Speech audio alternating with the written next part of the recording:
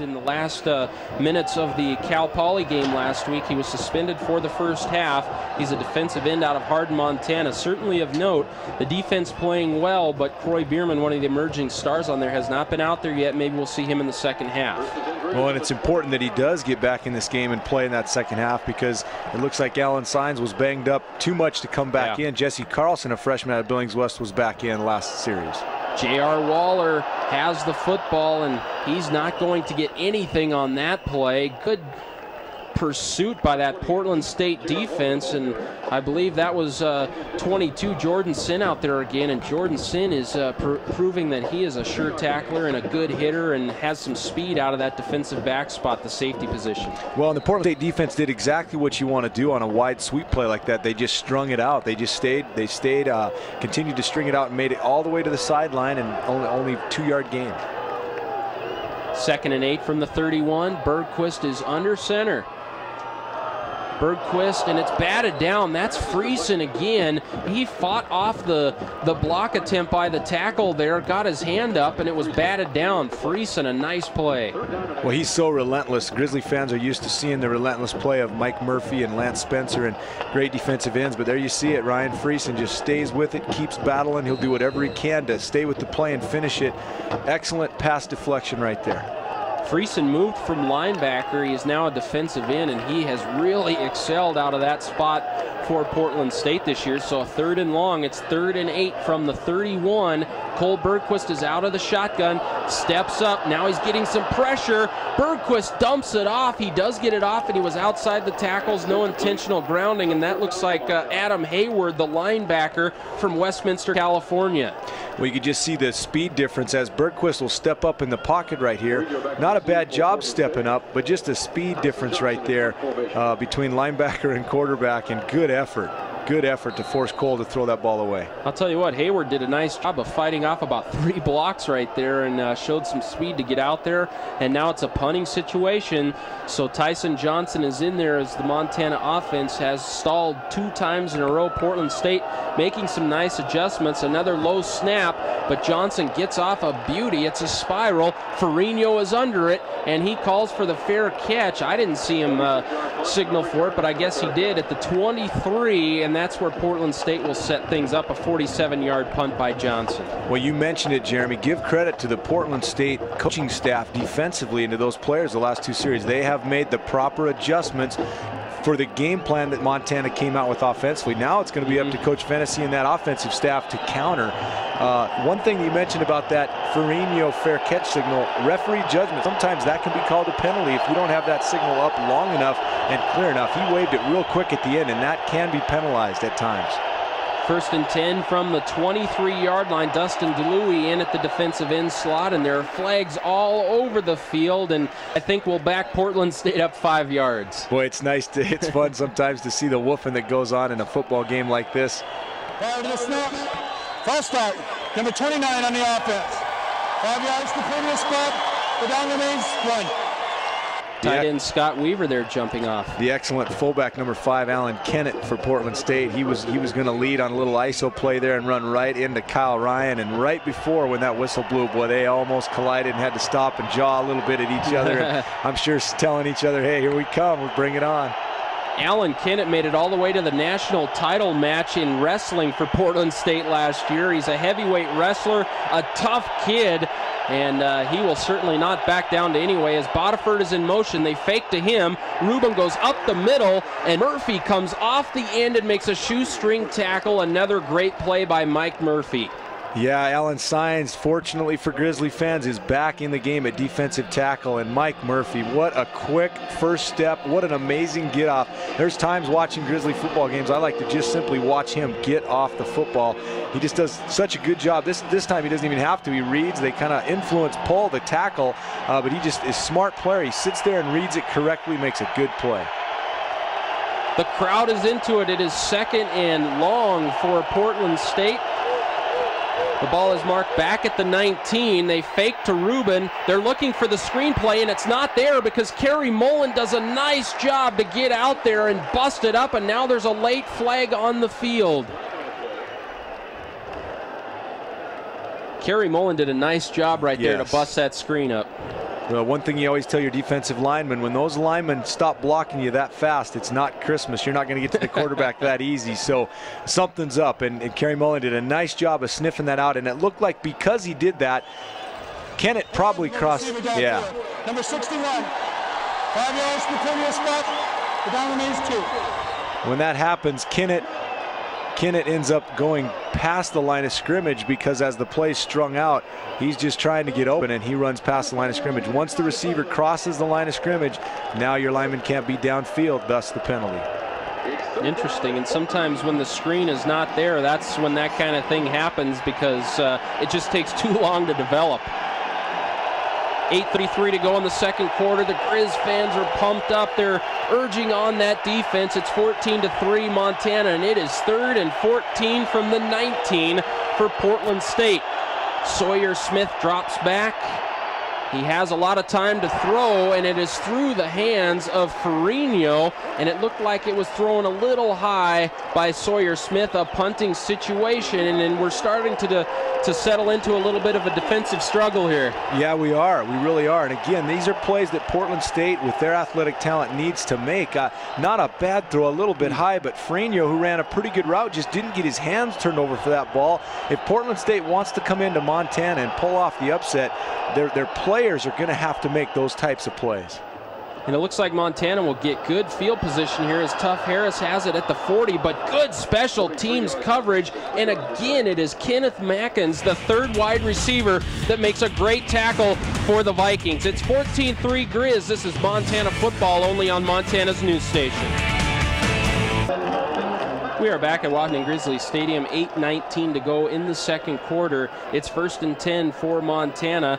And coming up on the Stewart Title halftime report, we have Robin Selvig, the Lady Grizz head coach, as Cole Bergquist tucks it and run and has all kinds of running room. He's past midfield down to the 41. And as I mentioned, we're going to talk with Robin Selvig, have highlights and statistics coming up on the Stewart Title halftime report. And that was just a good job by the Grizz there. They get the good field position. They take advantage of it. A nice play call out. It looks like it's a design keeper too. Yeah, well, you know what he does? Cole's going to receive the snap, and he's going to read the defensive end. He's going to jump and offer the ball to Lex Hilliard. If the defensive end chases Lex, he's going to keep it. Great read right there by Cole Bergquist. If the defensive end sits on him, then he'll give it to Lex. Ooh, looks like a broken play, and there's a fumble, and the Grizzlies do a good job of getting back on it. It looked like that thing was a mess from the get-go. Yeah, somebody had the wrong path right there, whether it was the quarterback or the running back. Definitely miscommunication, but good hustle. I'm not sure which offensive lineman jumped on it, but great hustle to preserve that football and keep this drive alive. It's going to bring up 2nd and about 12. Matt Troxel is in the ball game now, and usually when Troxel comes in the ball game, you see short screens, and he has some speed to get to the outside, and we'll see if he figures into this play. But Bergquist is out of the shotgun, 2nd and 12. The ball is marked at the 46 as they lost a couple yards on that play, and there was a quick slant to Talmadge, and it goes through John's hands. Well, I tell you, I'm really impressed with Odell Jackson again making a nice play. A good route by Talmadge and a well-thrown ball by Bergquist, but you'll see Jackson just come in at the last second there. Perfect timing and take away Talmadge's arm, unable to make the catch. Good play, Jackson. My eyes open up wide, too, when I look at a roster and I see that a guy played for Long Beach Poly in high school. That's one of the top high school programs in the country. They produce 1A talent every year, and Odell Jackson played at Long Beach Poly. There's some contact as they're looking for Talmadge. There's a flag down. We might have some defensive pass interference. Well, it's going to be a good battle all day between Talmadge and Jackson. 2 competitors, both wearing number 2 on their jersey. That time it looked like they got a little bit tangled, and Jackson might get penalized here. We'll see what the call is here. Pass interference on the defense. Number 2, spotting the 5, automatic first down. It's a tough play. You're not going to be able to see on the replay. Portland State did bring a blitz, and just trying to get the ball off quickly, and you can see him get tangled up. It's tough to tell. Sometimes that's an inadvertent thing. The feet just get tangled, but there must have been too much contact while the ball was in the air by Jackson. So the Grizz on the move a little bit here. They're taking the good field position that they had after the punt, and they're moving the football a little bit. It's 1st and 10 at the 36, 7:06 to go here in the second quarter. from Washington Grizzly Stadium in Missoula. There's Lex Hilliard, and he has no running room. Bottled up nicely there by the Portland State front, and that looks like a number 58 was in there, George Chiano. We have not talked about him yet today, but he's their lead tackler. Yeah, good football player. And again, Portland State, I've been impressed so far with how they have anything trying to go wide outside. They've done a really nice job of stringing it out. That was a stretch play right there, which is just a wide zone play. Same basic blocking scheme, but you're really trying to bounce it to the outside. Portland State, nice job of stringing it out and containing it. Give him a gain of 1 on the play. It's 2nd and 9 from the 35. Bergquist rolls out to his left. He's getting some pressure. He finds Ryan Bagley. What a throw by Cole Bergquist. Bagley fighting his way. They still haven't brought him down. Now they finally blow it dead. They never did tackle him. He takes it all the way down to the 14, and now tempers are flaring, but Ryan Bagley shows some toughness, and Cole Bergquist does as well, as he was getting some pressure and made a tough throw. Yeah, and you see the competitiveness of Ryan Bagley. I know I talked to you about that before the game, Jeremy, watching that young man compete at CMR. Just a fierce competitor. They're bringing this one back, apparently. So ineligible receiver downfield, but you were mentioning Ryan Bagley. He does make a good play there, but a tough break for the Grizz as you see Bobby Houck there. I didn't see the flag come down on the field, but they do call it back as apparently there was an ineligible receiver downfield, and that was a slow developing play, and that does happen time to time. It does, and it looks like it was a bootleg play, so the linemen are trying to fake a run action as the quarterback bootlegs, and sometimes the fake of that run action can take the lineman a little bit too far downfield. Cody Baylog, it looks like, was the guilty party, got pulled out, being coached up, talked to on the sideline right now to prevent the error from happening again. Boy, and the Grizz were on the move. That's a big call right there. Lex Hilliard has some running room, but that is a nice tackle right there by Portland State. My goodness, I think that's Jordan Sin again. It is, and that guy is showing some ability, because it is hard to stand Lex Hilliard straight up. He is such a physical runner, and that's not easy to do. Oh, you're right, Jeremy. You'll see right here, great cut first of all by Lex, and there's Jordan Sin, who, boy, I've seen Lex Hilliard deliver that blow, and very few people have come out on the better end of that, but impressive tackle by number 22 Jordan Sin right there. And that saved a big gain, because if he doesn't make that play, Lex might still be running, and that forces a 3rd and 7 for Montana at the 33. Bergquist out of the shotgun once again, and he has some time to throw, and he hits Ryan Bagley across the middle, and it's going to be a 1st down for the Grizz. I tell you, it's fun as a quarterback when that receiver, your go-to guy, really steps up and gives you that confidence. You know that anytime you really need something, and every quarterback has the guy, you watch at any level, and when they really start getting in a groove, your quarterback has that guy that he knows he can go to, and he's going to be open and he's going to make a catch. Right now, Cole Bergquist and Ryan Bagley have that going. And Bagley, not known for his speed, he must be running some fantastic routes, because he is getting open despite not having the top-notch speed that some of the wideouts do have. As Bergquist kicks it out to Talmadge, and he is crawling for the 1st down, and he gets past the marker. He's down to about the 13, and John Talmadge has a 1st down. Well, one thing you're seeing right now, Jeremy, is, I know we Grizz fans have watched it the last few weeks, but you're really starting to see Cole Bergquist mature as a quarterback. I mean, he's reading the blitz. He's knowing when he has to get the ball off quick and where he has to go with it. If they're not blitzing, he's getting them in the right run play. Just a great play by Cole Bergquist, but a good effort by these receivers, too, to get open and to continue fighting for yardage. So it's 1st and 10. The ball is marked at the 13. The Grizz are on the move, and it looks like they jumped off sides again, and Montana continue to be plagued by penalties here. Ball start. Number 78 on the offense. 5 yards from the previous spot. The down remains 1. I've been there, Jeremy. You see Bobby Houck right there. They show him again. I tell you what, I've been there.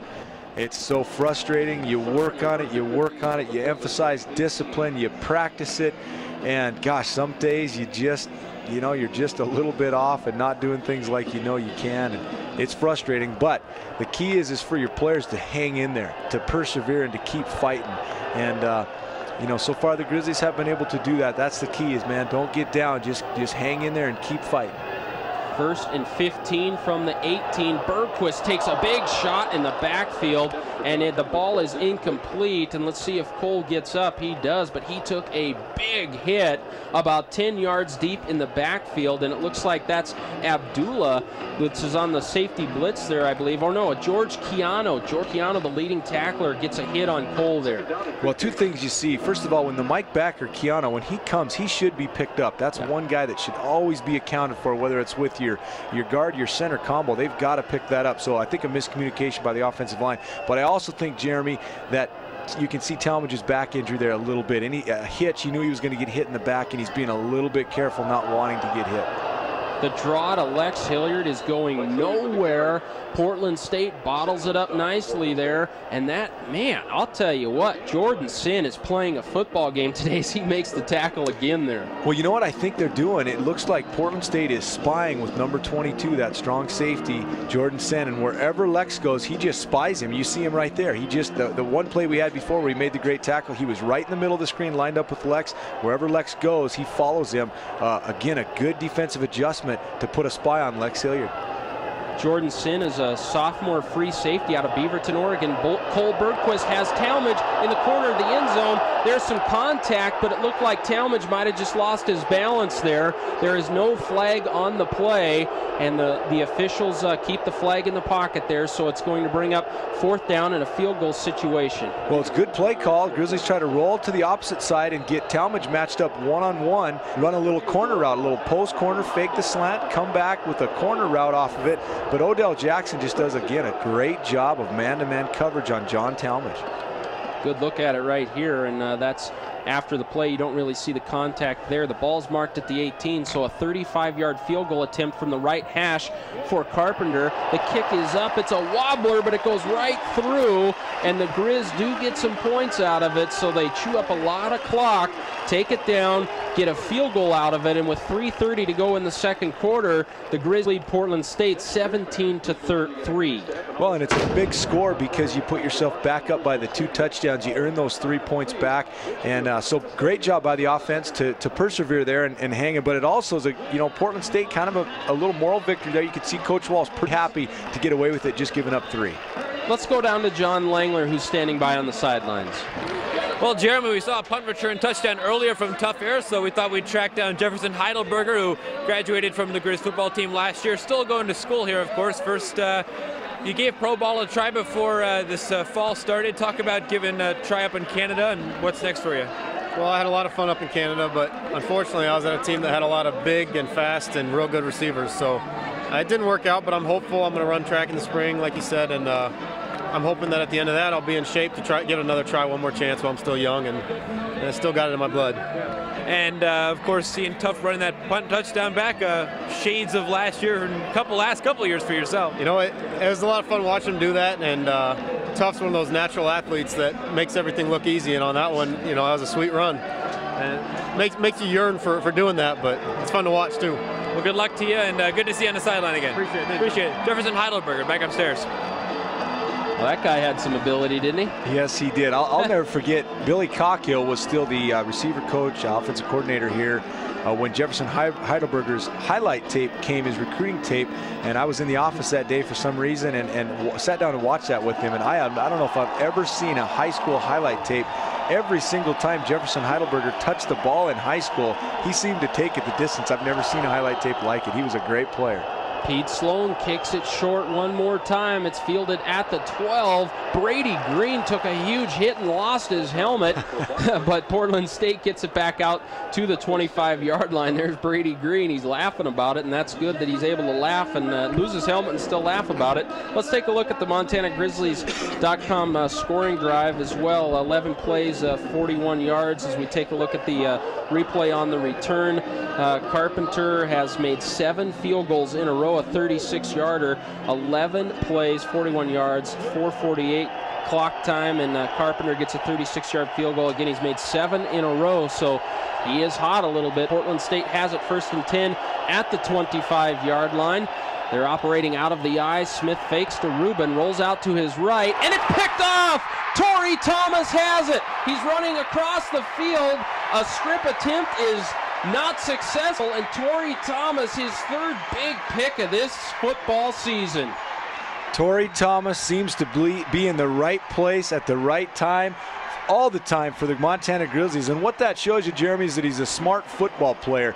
He doesn't bite on the run fake. He makes the proper read, and when he sees the play action pass, he gets back into his pass drop, covers up the tight end, which is his read initially, makes a super play on the tight end, just dragging across the field. A huge play right now for Montana. If they can stick this thing in the end zone and go into halftime with even more of a cushion than they have already, again, those are the kind of plays that are going to win you a game, that's going to put you in the driver's seat when you're trying to win a Big Sky championship. That's a coach's son right there making a play. That kid has some football instincts.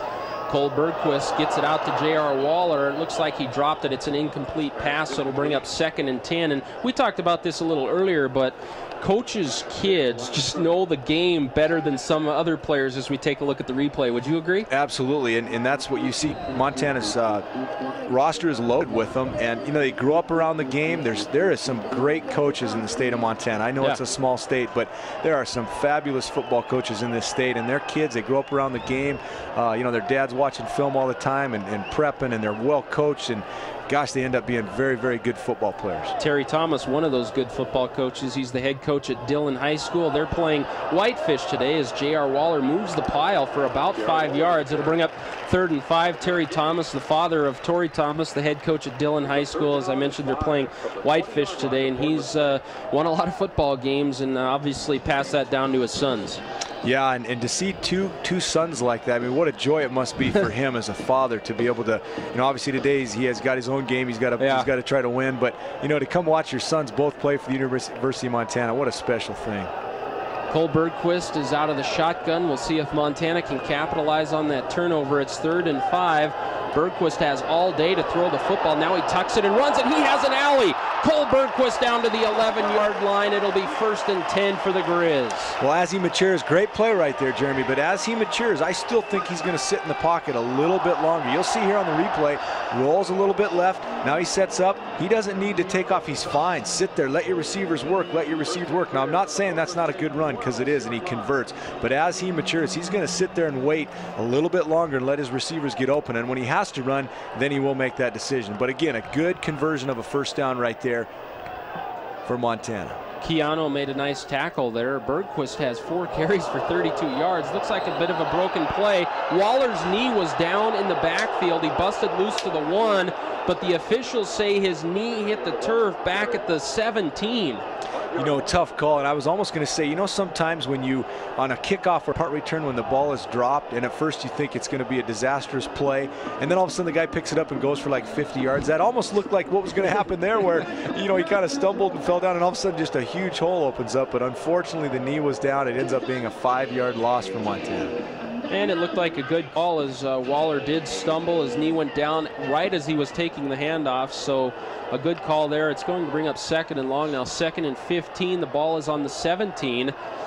4 wideouts in the ball game. They kick it out to Ryan Bagley. The screen is set up fairly well. Bagley cuts back, and he is met hard at the 11. Hit from behind by the defensive tackle for Portland State. That's Jimmy Coe, the redshirt junior out of Downey, California. Well, and we always tell our receivers, I tell you what, you want to stay on that sideline and get going as fast as you can, because you take it back into the middle or dance, and you know, here comes these big guys. And as you said, Bagley does a nice job of running with the football here, but right there as he starts to dance and cut back inside, here comes those big D linemen, and he gets whacked. Wow, he did take a big hit there. Did a good job of tucking the football in and holding on to it.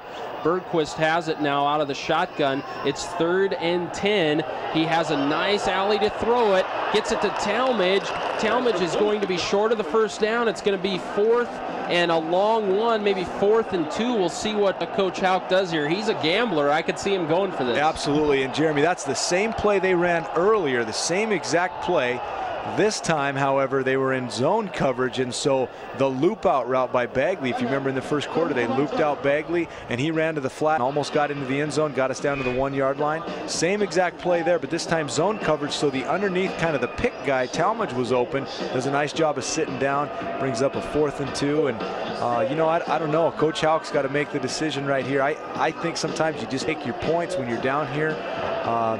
better to get 3 more put up on the board and extend that lead a little bit. But Coach Houck has, I guess the decision you make is if you know you have a play, if you're confident, you've worked on it, you have a play that you're confident, whether it's a special teams trick play, as we know Montana has so many of those, or it's a great play on 4th and 2 that you've worked on, you've practiced, you feel confident, that's when you go for that. If you don't have one of those, you take the point. So it kind of depends on where you're at. Next Saturday, we'll be live in Flagstaff, Arizona at 3 p.m. for the Grizz and Northern Arizona Lumberjacks. Jerome Sowers just having a tough season for Northern Arizona, and they're getting hammered at Bozeman today against the Bobcats, and they're winless in the Big Sky Conference, but they're always tough down there in Flagstaff, it seems like. Yeah, they are, and I feel so bad for Jerome. He's a great man, and I talked to him 2 years ago when they were up here. I guess it was last year when we did the game here, and Jason Murrieta, who started off as a true freshman, had an amazing year and looked like just the future was bright, and now has really struggled since, and it's too bad to see Jerome having those kind of struggles. But again, you know, he'd like nothing better than to knock off the Grizz next week down in Flagstaff and kind of get their season feeling a little bit better. Boy, this could be a dagger for Portland State if Montana punches it in. They're going 4th and 2. They're going for it. And they hand it off inside. Hilliard has the first down. There's a fumble, though. They're blowing it dead, though. He got it down to the 1, and it's going to be a first down. The clock will stop. Again, there's only 18 seconds left. Call it 17 seconds left in the half. They go for it on 4th and 2, and they get a first down inside the 1. So now they got to punch this in here with 17 seconds left. Well, and as I talked about, Jeremy, if it's a situation that you've practiced during the week and you know that, hey, when we get in that 4th and short, this is a play we can run, whether it's based on a scouting report, a situation that you know you have, or just a play that you feel good about. Obviously, Montana had that play right there. That was a great, well-executed play up front. Gave Lex just enough crease, and if you give Lex enough crease, you know with his power and speed, he's going to get you the 2 yards you need. Well, you know, this is a key moment in the ball game here. If the Grizz can't punch this in, it's a big lift for Portland State. But if they do punch it in, going to the half, up 24-3, that's a big difference.